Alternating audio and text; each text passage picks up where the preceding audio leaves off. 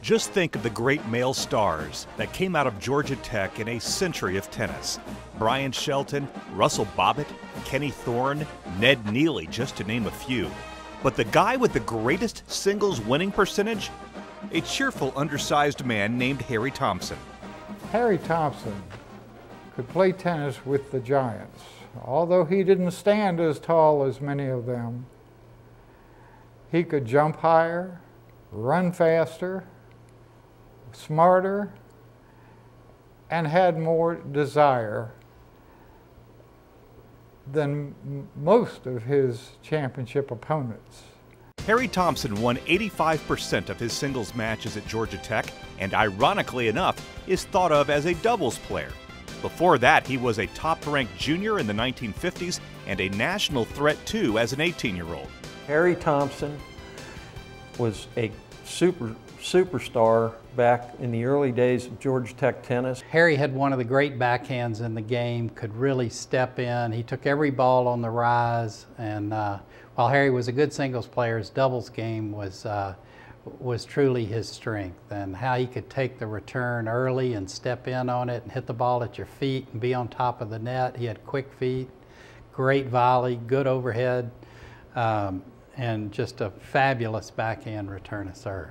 Thompson and Ned Neely were an incredible doubles team at Georgia Tech at a time when Tech was bursting onto the national tennis scene. Harry was one of a large group of players, and a lot of times players come out in groups or packs, and Harry was that. They were a great group that came out of the driving club that really took tennis to a new level here in Atlanta. After college, Thompson went to work, but kept the racket nearby. He and his close friend John Skokstad were one of the great doubles teams of the 1960s and 70s on the Atlanta scene. He could hit a backhand with his eyes closed. He volleyed the ball as well as anybody, especially as a youngster, and was generally all around great competitor. Harry was super quick. They used to call him Duck. He was bow-legged, but just as agile as you could be. Had a terrific backhand, and he could get to the net. Loved to come in, loved to attack, and a very fine doubles player, and just could get all over the net and just quick as a cat.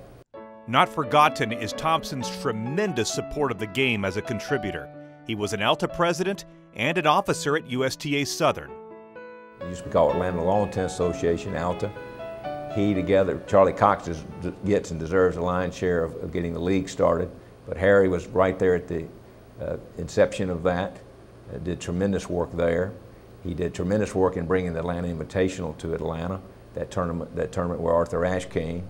And for one other man, Harry Thompson was at the top of the all-time list of Atlanta tennis benefactors. Harry, if it weren't for him, right there at the beginning, growing the league of ALTA matches between clubs, helping grow the tennis at Georgia Tech, and getting the facility moved and started to where it is now. It's a mega complex over there, and also at the Capital City Country Club, which now has one of the best full-time year-round tennis programs, and Harry Thompson was right there all the way with me. Harry Thompson, a member of the Georgia Tennis Hall of Fame.